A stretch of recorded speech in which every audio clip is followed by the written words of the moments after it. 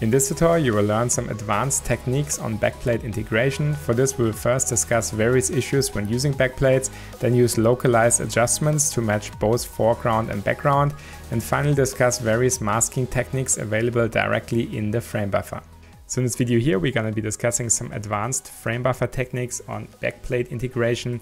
You're going to learn how you can integrate any kind of 3D object into any kind of backplate. For this, for example, we will learn how we can add some localized tone mapping here to our 3D objects so that we basically match a tone mapped rendering with an already tone mapped backplate. And then we're also going to apply some additional on top adjustments that apply to everything so that we can generate certain kind of looks and by this way get a completely finished result. If you're interested about the car here itself, you're lucky there's a full course on car rendering that's available on my Patreon, so you can check this out if that's interesting for you. Other than that, let's just jump right in and see how this scene here was set up.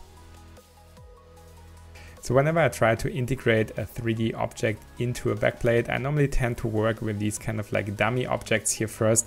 In this case, these kind of spheres with some very simple shaders just to make sure that my lighting matches, that my reflection matches, that my refraction matches, and that the intensity of my reflection here matches. So lighting wise, this scene here is set up very simple. We just have this dome light, which is responsible for the diffuse lighting and the reflections. And then I just have some additional light here coming from the top. So we have some additional directionality and some more stronger shadows. If you're interested on how to match the reflections and diffuse lighting to your backplate, there's also a two-part tutorial on my channel. The link should pop up somewhere here in the upper right corner right now. So you can check out this first if you want to know exactly how to match this. So let's talk first about the backplate, and you can see at the moment I use a backplate already, and I do this by just going into the environment and effects tab, and then inside here I just use a simple backplate as a V-Ray bitmap. Let's disable this and I will show you a different option how you could add a backplate here. You could also do that directly in your frame buffer, so let's try to do that. Let's add here a new background element. And then let's load here the backplate. And this also works to some extent, but I will show you various issues with that. So for me, I found there are certain kind of issues when using this background element. For example, here we have these kind of half transparent pixels from our lens effects. And because these parts here are very bright, we have this kind of glow here around the sphere. You can see when using this background element, we have this kind of issues here where we have these kind of really weird colors. And also for those shadows, we have this kind of really noisy appearance. Let me just show you how it looks like when I use this option here, that I use it from the environments and effects tab. So once the denoiser here updates, you can see the shadows here are completely smooth, and also the lens effect now looks completely correct. So this is one issue. Another issue is here for the refractions. So if I disable here my background again and I use this background element, you can see it just takes this black background color, even though we have this backplate, because this backplate is just part of the frame buffer basically. It doesn't really show up here in our refractions of this sphere here, for example. So once I disable this again, you can see that now the refractions here are correct in the sphere. And the last problem that I have when using this background element is that I cannot really use this real zoom feature. So now with this option here enable, I can zoom in and out and everything here works nice and good. But if I disable this here and I use this background element, let's zoom in and out, you can see that only our 3D elements here are zooming and this backplate here stays exactly where it is. So that's why basically I don't really tend to use this background element. I rather just like to use this background here in the environment and effects tab. So while using the backplate here in the background tab has certain kind of advantages which I just demonstrated, it also has some disadvantages which we can avoid, but I have to show you what those are. So what we have here, first of all, is that we have a tone mapped backplate. So this one is, for example, a JPEG that comes from our camera. So it already has some tone mapping procedures applied to it so that it looks correctly on the monitor. And then we have here our 3D rendering, which is a linear image. So it means we also have brightness values much higher than 1. So if you check these kind of color pickers down here, if I hover over those highlights, you can see that we have like brightness values here of 2, while our backplate doesn't really have these kind of bright values. And that's because here our linear image is not tone mapped yet, and by this way also doesn't look correct on our sRGB monitor because it has brightness values that our monitor basically can't really display. So what we have to do is to apply at least a tone mapping procedure here to our 3D rendering in order to make it match to our already tone mapped backplate, if that makes sense. So the most basic way to do that is to apply at least here a simple filmic tone map on the image. Once you do this, you can see if I hover over those parts here, the brightness values will be at most at a value of 1. That just means that now this linear image has been tone mapped, it has been transferred to appear correctly on our sRGB monitor. But one issue that you see now is that once you apply this filmic tone mapping here, it's applied to the whole image, also the backplate, where we don't really want to apply this tone map here too, because that's already a tone mapped image. And that is actually where this kind of workflow to use the background element has some kind of advantage. So let me just re-render this and let me just add here the background element. So once I load this here again, you can see that now here this filmic tone map, because it's below this background element here, only affects our spheres in here, our 3D geometry, while it doesn't really affect here our background. So now we want to mimic the same kind of workflow using here this method while using the backplate in this background element in here, because as I showed you earlier, it has certain kind of advantages. So we need to find some kind of way to only make the tone map appear here on our 3D geometry. So for this, we can head to our render settings and just add here a new multi-matte element. Let's call this, for example, matte objects. And let's put here the buffer to a value of 0 for all channels.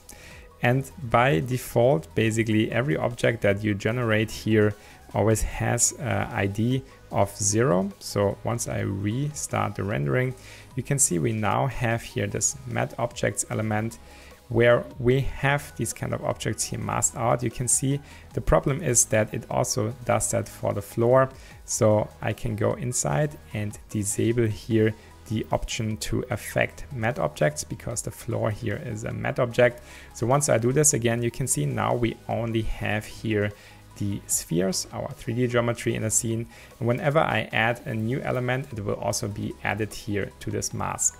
So now since we have the mask, we can then add here a new multi-matte mask, and then we can show here our mask. For example, we just use the red channel, and now this mask here is applied to our filmic tone map, and you can see that now here this filmic tone map is only applied on our 3D geometry.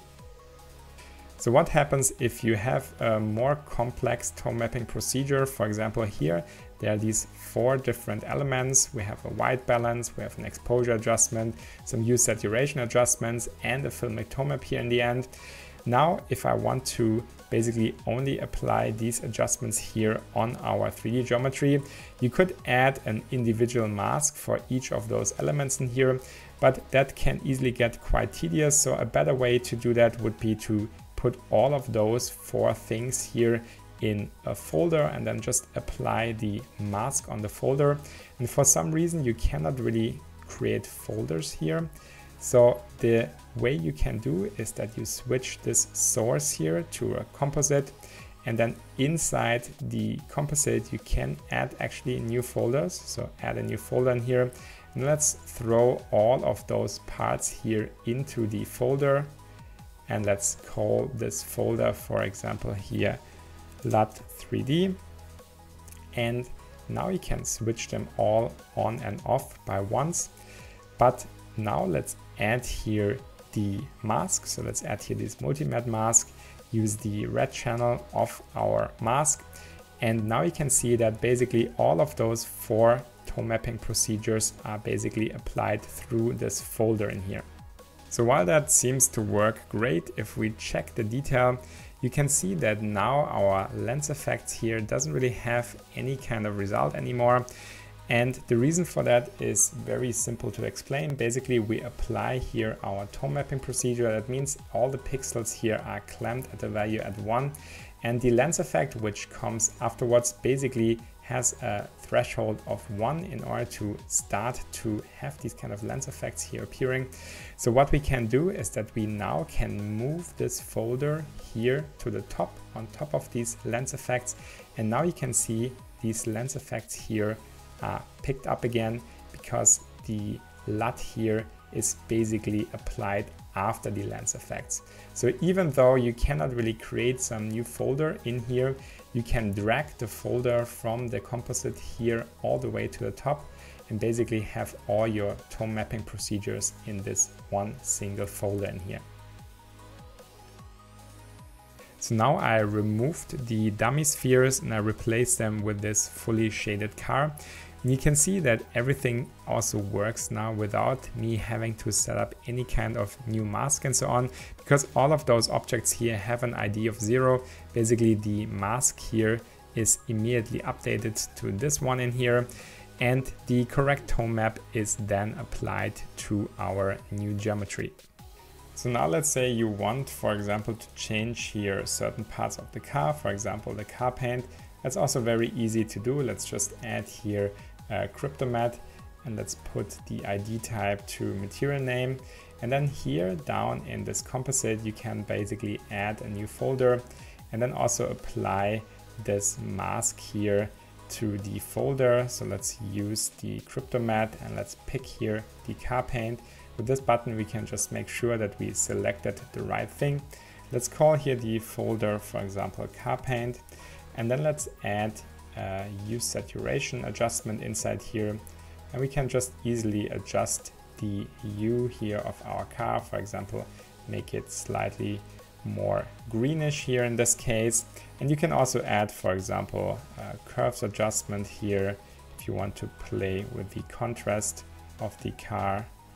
For example, just make it slightly more contrasty and so on. So you can see all of this can also be done through folders, and you can add multiple kind of adjustments here in those folders to just affect certain parts here of our car. So now, since I have a fully tone mapped car matching already tone mapped backplate, we can add some overall adjustments to achieve certain kind of looks. For example, at the moment, I think the overall thing looks a little bit bland, a little bit boring. So I have certain kinds of elements here already preset. In order to change that, let me just enable all of those. And you can see that now I have a much more contrasty, much more vivid look. So there's just some color balance, white balance, exposure, curve. And then I also have here a vignette option. And this one is basically just a background element here set as foreground. And then I just load here a simple texture map with the alpha channel that just basically darkens here the edges. And you can easily then just add some kind of vignette effects here directly in your frame buffer. So now, using the same trick as before, we can create a folder here. Let's call this LUT overall, and group all of those different elements together in one folder. And this way make it much more easier to understand what's going on. And we can also move this folder then here below our LUT3D folder to just put it at the right position. So now you can see I can easily change the overall look of the whole scene, and everything here updates accordingly. And we have a car that basically always integrates in whatever kind of color tones we choose for our overall picture. So now as a last step, I want to talk about how we can position the car here in our backplate. And now I try to position the car here in between those two pillars here on kind of this parking spot. And you can see there is a pillar here and there's also a car here in front.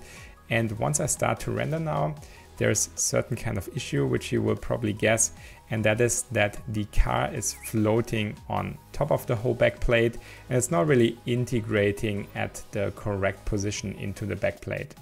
So luckily there's a way to fix that, and that step is actually quite simple.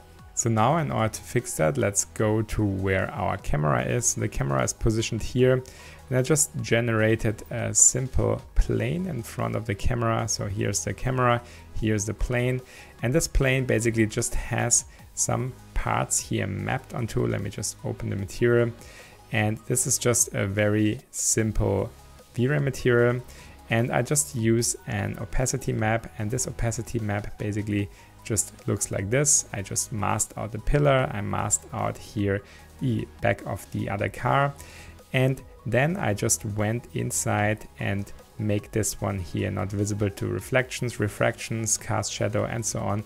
Put all of this off, and then most importantly put this one here as a matte object, alpha contribution of -1, and also disabled here generate GI and receive GI. So once I render this now, you will see that now basically all of those parts here would be cut out as matte basically, and now the car here is placed between those two pillars and even behind the back of the car, which is parking in the position here in front. So as usual, you can always find all of my scene files on my Patreon, together with a whole course on car rendering if you want to know how the shaders for this car here were built, for example. And there's also a lot of other additional goodies. So check this out if that's interesting for you. Otherwise, I hope you learned something from this advanced backplate integration tutorial. Subscribe if you want to be notified about further additions to the series and also other tutorial releases. Other than that, take care and see you soon.